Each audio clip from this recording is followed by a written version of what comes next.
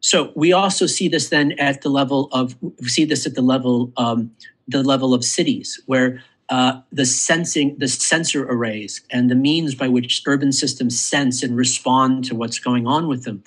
This is also a model of artificial intelligence, and one that is not based on the singular mind,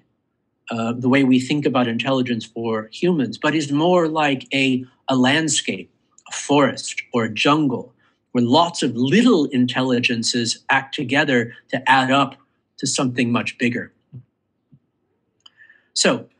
we would recognize then that intelligence and knowledge is always distributed among many different forms of life, some of them similar, some of them dissimilar, and that no single neuroanatomical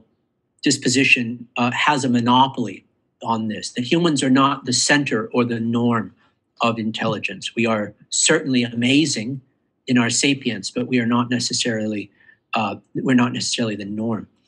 Another way to think about this is there's lots of ways in which entities that AI is very much dependent on how it senses the world.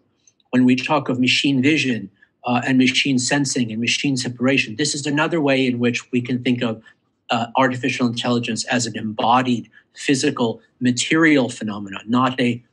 metaphysical phenomenon.